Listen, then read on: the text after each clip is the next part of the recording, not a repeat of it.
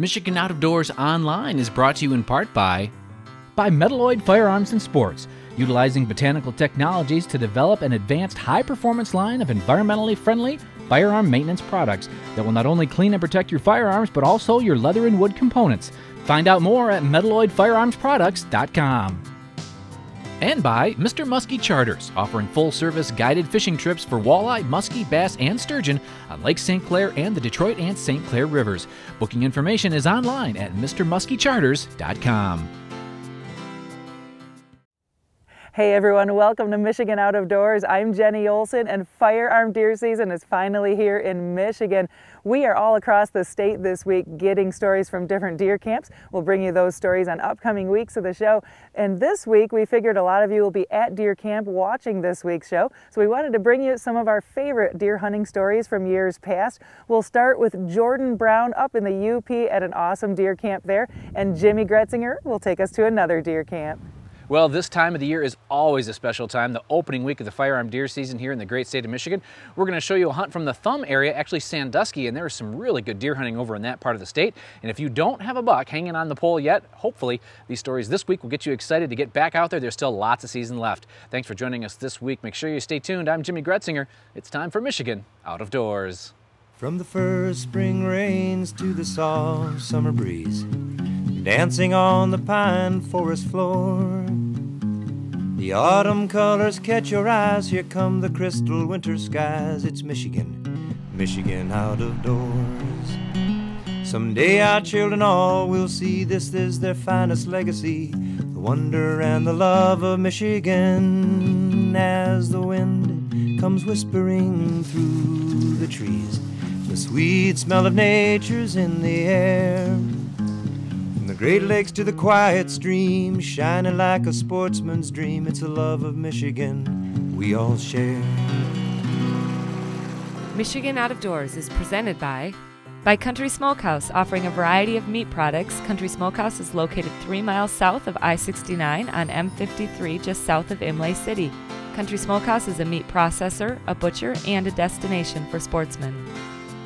By KL Outdoor, a Muskegon manufacturer of sportsmen's outdoor products for over 30 years, featuring the Terrain line of hard-sided hunting blinds designed for quick setup and removal with quiet operation. For more information on other products, kloutdoor.com. By G5 Outdoors, makers of the Quest and Prime bows. Manufactured and designed in Memphis, Michigan, G5 offers archery bows, broadheads, and accessories. On the web at g5outdoors.com. By Meyer, a destination for hunting, fishing, and camping supplies, offering hunting apparel and accessories as well as hunting and fishing licenses. Meyer has nearly everything you need to take on nature and get you there. Hi, I'm Jordan Brown, and we kick off this week's show up here at Deer Camp in the UP for the first couple days of the firearm deer season here in Menominee County.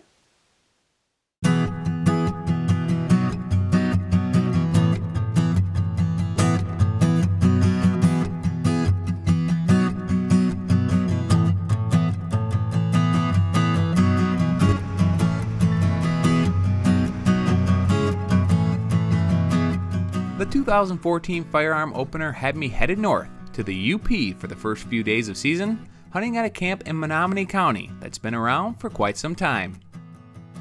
This particular camp here was built in 1925 by a neighboring farmer and his son. They built it for 4 gentlemen down in Menominee, Michigan, and they used this camp for many years. In the early 60s, the farmer's son was able to buy this piece of property from some of the widows of the original owners, and he owned it until the early 90s, where my partner Dave and I were able to purchase the camp, and we have now been the owners since the mid-90s. Although this camp has seen a few renovations over the last 90 years, it's still supported by the original walls built in 1925. This area of the state is known for its deer hunting, and despite a couple of rough winters, good habitat and plenty of food have kept the deer numbers in pretty good shape. We're situated here basically north and south in the middle of Menominee County, about 10 miles off of Green Bay, Lake Michigan. And we are pretty much in a cedar swamp area with farm ridges. A lot of agriculture in this particular area of the county, and it really makes for very good deer habitat. They have the cedar swamps for the winter protection. They have the grain fields and the hay fields for feed purposes. And we generally have a fairly decent amount of deer. Probably 12, 15 years ago, we had some very, very high numbers, too high a numbers for the farmers' purposes and for ours. And now we've gotten, I believe, into a much more stable deer herd. We still can go out on an opening day and see, 10 or 15 deer. Some of us see more, some of us a few less, but it's just really nice to be able to see them and enjoy them. After a big breakfast, I hit the woods with Ryan Bursma for the opening morning hunt in a one-of-a-kind blind that he and Don built several years ago. Don and I were out turkey hunting one spring, and he said, we have to put a blind back here. There's an old junky blind that needs to be replaced. So we went back there, and we just decided up on that little hill, the lower we got to the ground, the better we could see underneath all the cedars. And so we decided to start digging a hole, and we thought we'd be some type of pit blind, but we ended up calling it the bunker. It's the bottom half is all concrete. I got 29 bags of concrete in the floor, and then it's got 5 courses of cement block, and then it just comes out of the ground a few feet so that you can see good. The view from the blind was pretty neat, but I immediately realized that filming was going to be a bit difficult. We were limited to only a handful of shooting lanes that allowed us very little time to actually get the camera on a deer. But that's all part of the game when you hunt this kind of habitat. You get usually, I always kid because I see a lot of the front halves of deers, but I see a lot more of the back half of a deer, because as you're checking the different lanes, all of a sudden there's a deer there, and a lot of times at 100 yards that lane is only a half a deer wide, and so if you're not lucky enough to be looking down the lane right when it steps out, you see the second half to begin with, and then you try to actually judge body size so that when you get to the next lane you have an idea. It was easier with 2 of us today. We could one could watch the lane and the other could be watching back behind trying to pick it out, but it's different. It's not like wide open field hunting for certain. Well, by mid-morning we found ourselves in a pretty good position to be in. There was a doe in heat in the area that had already brought by 2 smaller bucks, and we knew it was just a matter of time until a bigger buck showed up to join the chase. Sure enough, a little after 9, we had a nice buck walk by.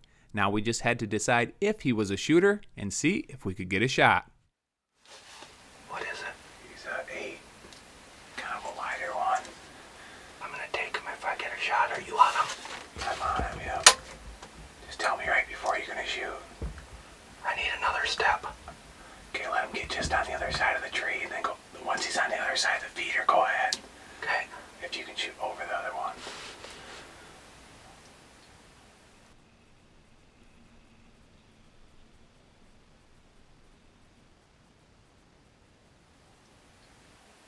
No. Wait. I can't get him. Can you see the doe? Go ahead. Oh, he's coming toward this. He's gonna be in this shooting lane. This one. Left. There he is. Was that the doe or is that him? Oh, that's him.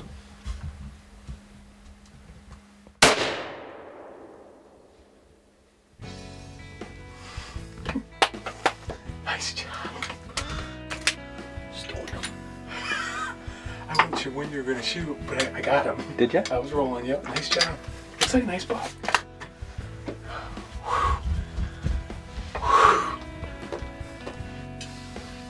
While we were sitting here, had a spike come through and a doe. Actually, the doe came through first, and then the spike came through, and that little button buck that we got some footage of has been down there the whole time. And all of a sudden, we saw a deer flick through a lane, and then saw another one, and thought we saw antlers. We weren't real sure, and then it came back through, going east again.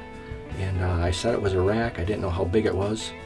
And then the doe came back in, and then the buck followed, came through the opening right behind the feeder there with the tin on the tree, and Jordan says, don't shoot, because I had the opening, but he didn't for the camera, and then he saw it coming to the next lane, and it came in, circled around a little bit, was going to go back, check out that doe, and dropped him right there, and nothing else to say. Are you ready to go see what it is? Sure. Go.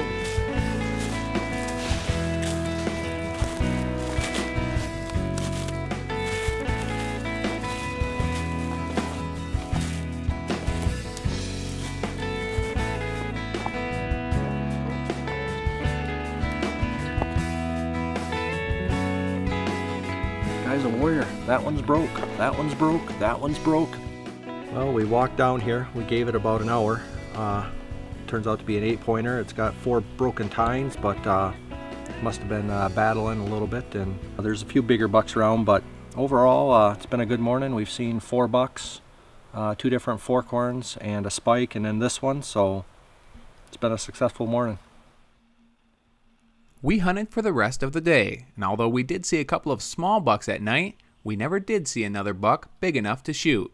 When we arrived back to camp, we found out that we weren't the only successful hunters on opening day. Dave Wickstorm, one of the owners of the camp, had tagged a nice buck and a bonus coyote to go along with it. And although we were the only 2 successful hunters on opening day, that's not what deer camp in the UP is all about. Hunting in the UP is just a great experience. Living here, having the opportunity to raise my family here and enjoy camp, and the opportunities that the UP brings us for recreation is just a really valuable aspect. And hunting here is hunting at home, and it is enjoyable for all of us. It's a great opportunity to connect better with friends and family, and we just appreciate the opportunity we have to be here in this area, have this camp, and share it with as many people as are willing to come. Deer camp is a special place, and when it's in the UP, at a cabin that's nearly 90 years old, and you're able to hang a few bucks from the pole, well, that's pretty hard to beat. A special thanks to Don and Dave, as well as everyone else in camp, for letting me tag along on the first few days of gun season here in Michigan's Out of Doors.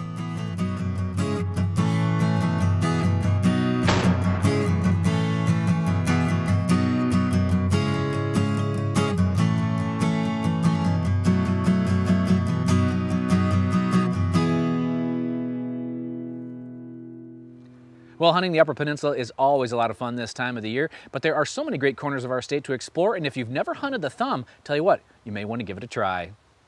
My opening day was spent in the thumb of our great state, in the little town of Sandusky. Yes, there is a Sandusky in Michigan, and if you haven't been to the Thumb, well, it's a great place to deer hunt. Maybe it's the giant sugar beet fields that have something to do with it, not sure. But as I got to town, Terry Weiler took me for a ride to show me the property that we would be hunting in the morning. Terry, what are we doing now? We're just going to take a ride, see what we got for tomorrow morning, check the property out, and just get a quick look, see what's out there. Okay. A lot of the corn's down already, which is a good sign. And it'll make it a little bit, I think, a better hunt with that corn being down. So. And how big of a piece do you guys hunt tomorrow? 123 acres, and we lease another 80 acres. I have to say, I was pretty amazed that the night before the opener, we could drive to many of the giant fields in the area and not just see a deer or 2, but 30, maybe even 40. It really was quite amazing. So after that, we hit the local hotspot, a small bar in town, for some dinner, and got to hang out with all sorts of folks excited for the morning hunt. Most of Terry's family would be on the hunt with us, and as we made our way back to the family home, Terry showed me a few of the bucks off the property. The bucks from our property last probably 10 years. Okay. There's probably, these antlers here are from my dad and my brother Steve.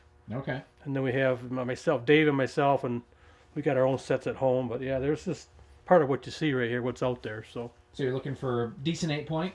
Decent 8-point, outside the ears. Okay. Somewhere in there, so. All right. We've made some mistakes before. There's a couple 7 points in here. After seeing all the deer in the area and the kind of bucks that these guys shoot, I was pretty excited to say the least. Every deer camp is different, and for these guys, the opener ritual is to head to town at 5 a.m. and have breakfast all together. It's pretty much, we stay at home. We spend every opening morning, go up to Sandusky, up into the restaurant, eat breakfast, and it's pretty much more of a modern deer camp. Very family oriented. We have my son-in-law, my son, both my brothers, my dad, actually Dave's daughter, and Dave's getting his 6-year-old son will be out tonight hunting, so he's going to bring him out. He's pretty excited about that. Now, the blind that Terry and I were in was very nice, and the amount of deer that we were seeing had us hopping from window to window in hopes of seeing a shooter buck. I have hunted the Thumb before, and the amount of large flat fields does lend itself to holding good numbers of deer. The Thumb of Michigan is a lot of farmland, a ton of farmland actually. It's pockets of woods. The farmland consists of sugar beets, corn, soybeans, winter wheat this time of year, and again, just pockets of woods. We sit mainly on the edges of our 123 acres. We have blinds that surround our property. We're sitting on a couple fields which had soybeans in them this past summer, and there's corn around the area too. And we have a couple blinds in the woods. We mainly try to just hunt this perimeter of our 123 acres. Well, it's 9 o'clock, and we've seen, what, probably 15 to 20 deer. I've lost track. Actually, there's another one right there. They're just all over the place, just milling through this high grass. We've got fields all around us, and then Terry and his brother own the woods here, and there's just, we've heard some shooting. Not a lot of shooting this morning. No. You know, not a lot, but some around, and deer are just pouring down in here. And we saw one buck right before camera light that was looked like a big 4 or 6, and then Terry just saw one that we couldn't get on camera that skated through going to the north of us, but we're looking for something with 8 points, at least 4 on a side, and these guys do really well here, so I think if we just stick it out and be patient, we'll hopefully have some good footage for you. But we'll check in every couple hours and let you know what's going on. But 9 a.m. opening day of the 2013 season. So far, so good. Well, we were seeing a lot of deer. With the large fields all around us, the 120 acres of woods that Terry and his family have, well, that's where the deer wanted to be, and it was making for a nice morning. The entire Thumb is in the shotgun zone, so you want to have the deer inside 150 yards and really inside 100 if possible. We had spotted a handful of small bucks moving through, but nothing with a rack on it yet. The conditions were perfect for the opener. Sun, a little on the warm side in the mid-50s, but just right. We also had about 4 or 5 other hunters on our property with us, and so far nobody had a buck down. But everybody was seeing deer. We were settled in and waiting for some action, and that's exactly what we got. After not seeing a deer for an hour or so, a good buck showed up in a shooting lane and walked right through it. We barely had time to get the camera on before Terry pulled the trigger. Get the camera on. Where is he? He's a big crazy. I had to shoot him, Jimmy. Yep. No, you did right. I had to shoot him. See him? Yep. He was turning. He was going to the weeds, and I had to shoot I know. him. You did the right thing. Can you see him? I think he's laying there. I haven't seen him move since. He went right there and stopped. Okay, well, here's the situation. It's now 11 o'clock, pretty much on the nose, and just about 2 minutes ago, 5 minutes ago, Terry got that nice shot at a buck, and it happened so fast. He was in this lane, popped out. We saw it was a nice racked buck. Looks to be probably a nice big 8 by the looks of it. I got the camera on and pointed it at the deer, just starting to zoom. We got him on there. We can see he made a good, looks like a good hit. But that deer was getting ready to step into some cover, and from where he was going to step in, Terry would not have had a shot had he waited for me to get a little bit more footage. So not a lot of footage, but a lot of deer this morning, and what looks like a very nice buck. Well, what do you say, young fella? That was fun. a lot of fun. That is a nice Michigan 10-point. Look at that buck. Wow. Well, walk me through what happened there, Terry. Well, it'd been kind of quiet the last hour, and we had a fawn come out, and we watched her, and then we had some activity to our south where one of our other hunting parties had shot at a deer, and we're looking for, and I think this got pushed right to us. Come right down our shooting lane, and we're fortunate enough to get a shot at him. Boy, that is a nice rack. It all happened within A couple seconds. 15 seconds. Well, we did review the footage, and he is on there, but whoa, boy, you made a nice shot. What a nice buck. Congratulations. Thank you, Jimmy. That was fun. We still got a lot of the day left. Yeah, We got more hunting to do. Yep. Got this afternoon yet, and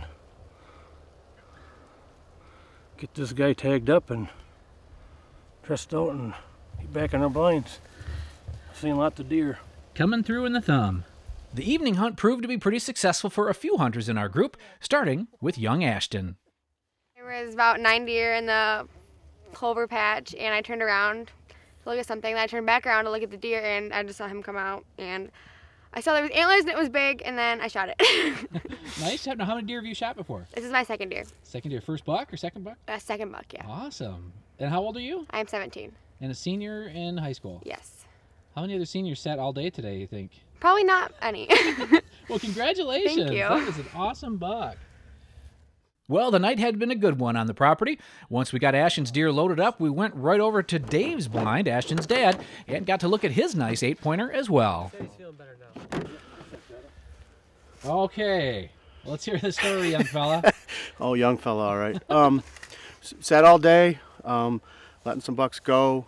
Finally, about 5 o'clock, had a nice little 8-point come in, a little smaller than this, let that one go. He walked away 10 minutes. This one walked in actually pretty much underneath me. He grunted.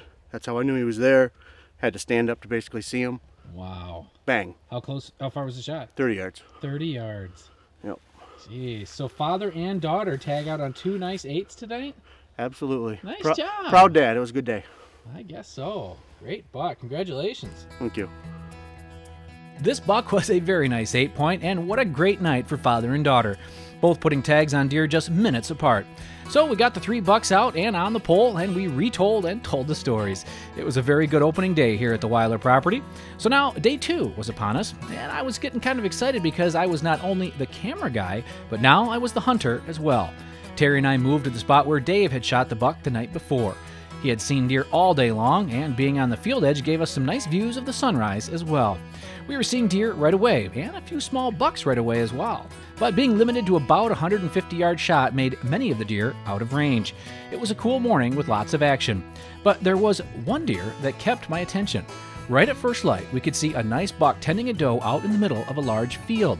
There was a big ditch between the 2 fields, and this is where the buck was at and would not let the doe wander very far away. For hours, we watched the 2 go in and out of the ditch. The entire time we sat there watching it, I was hatching a plan that I hoped would work. I just couldn't take it any longer. I abandoned the camera, grabbed the gun, and started what ended up being an hour-and-a-half stalk to get me in range of this nice deer. And the shocker of the morning? Well, my plan paid off. Well, this buck right here is one of the more fun and exciting hunts I think I've been on in quite a while. Unfortunately, as it is with a lot of good hunts, we don't have much video of it. This is the buck that we saw early in the morning along a little ditch, and he had a hot doe with him. And we sat there for, I don't know, Terry, maybe an hour or more watching this buck. Actually a couple hours because it was right at daybreak. Just working this little ditch. And from where we were, there was a little pocket of trees between us and that ditch.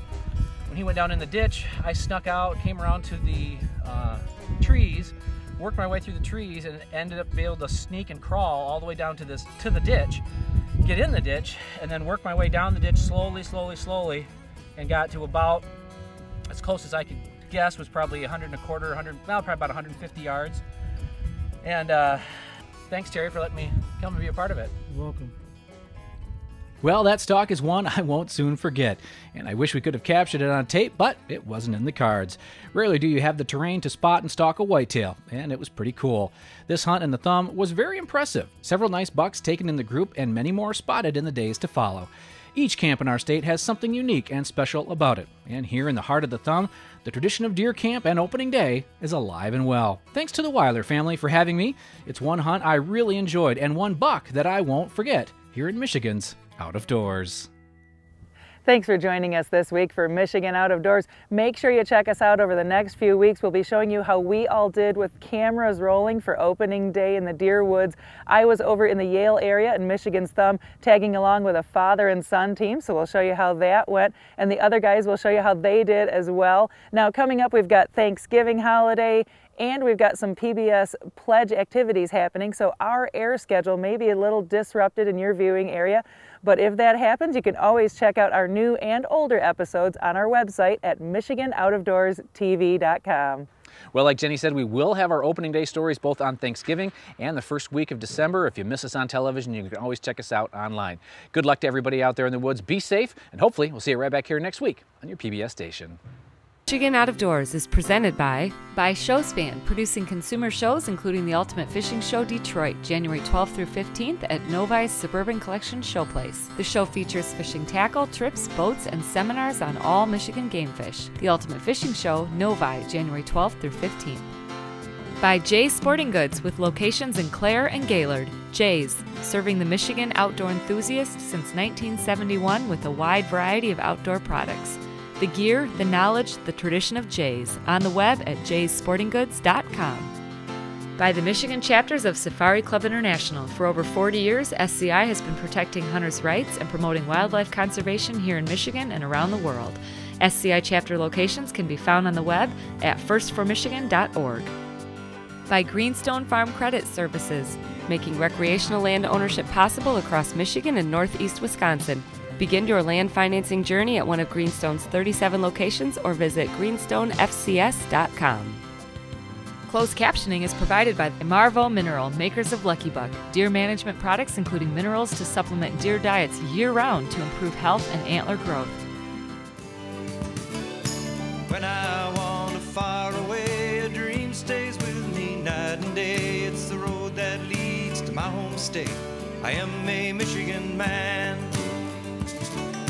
Changing seasons paint the sea.